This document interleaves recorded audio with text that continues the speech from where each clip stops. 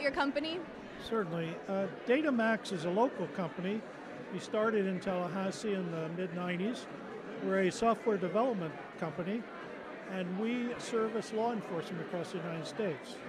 Some of our large clients are NYPD, the Judicial Courts of California. We run software communications for like the islands of Guam, Puerto Rico.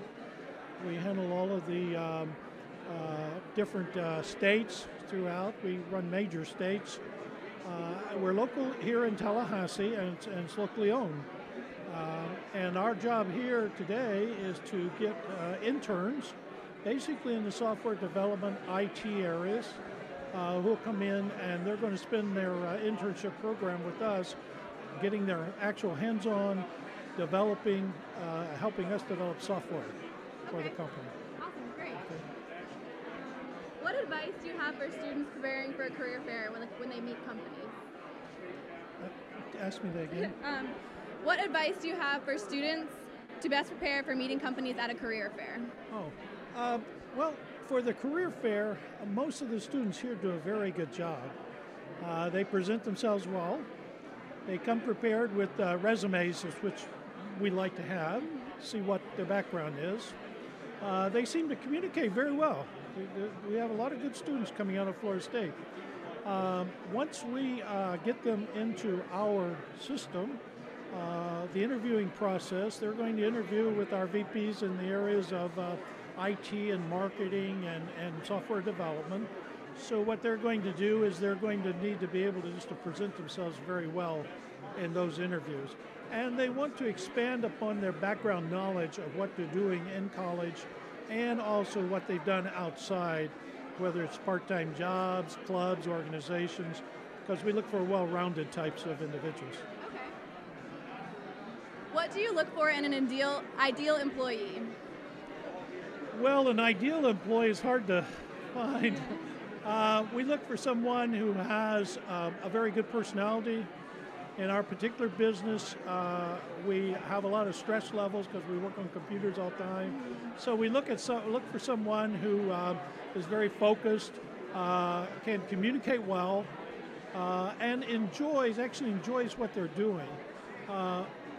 Probably in the computer area, most of our people really enjoy that because they sit down and they like working on computers. So for them in our environment, which is a very relaxed, family-orientated environment, they enjoy it quite well. Every day is Friday at our place, so they get to dress down, they get to come in and work comfortably. We have very flexible hours. We have a lot of remote. We have 8 or 9 remote employees across the United States who work directly for us. So we're used to working on a very relaxed atmosphere. And we look for people who can come in and blend into that type of atmosphere because we have a lot of group work. They get 3 or 4 other engineers, they get together, think about things of how they develop it. And so that type of an individual is going to do good in our organization. Okay. And let's see. What are some basic requirements you look for on a resume? What I'd like to see on a resume is the schooling and their areas of expertise or study that they're most interested in. I like to see what they've been doing maybe through high school.